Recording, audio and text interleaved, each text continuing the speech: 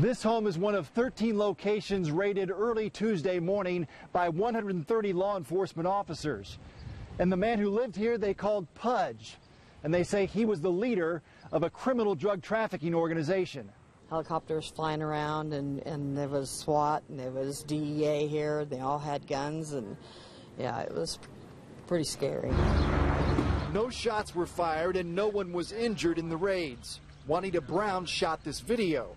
She lives a couple houses down from 41-year-old Reggie Ballantyne, the alleged leader of a drug distribution ring in Kokomo, allegedly supplied by a dealer in Macon, Georgia, 50-year-old Pierre Riley. We believe cases like this, cases like we just did in this community, will make this community safer. It will be safer. It is safer today than it was yesterday.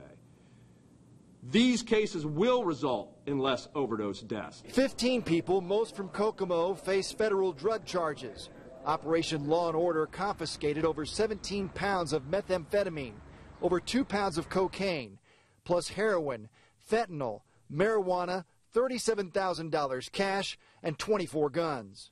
And for the people who think that just because we didn't knock on your door yesterday, we're not going to knock on your door today, tomorrow, next week, or next month, or next year. We're coming to get you. I'm glad they're cleaning up the neighborhood. All that's going to do is put the distribution and everything in somebody else's hand. Somebody else is going to take over the same thing because there's too much money in it. You know, they're not going to really solve any problems. What they have to do is get rid of the demand for it. The mayor says the investigation began about 4 months ago with a tip from a citizen. In Kokomo, I'm Rich Nye, Channel 13 Eyewitness News.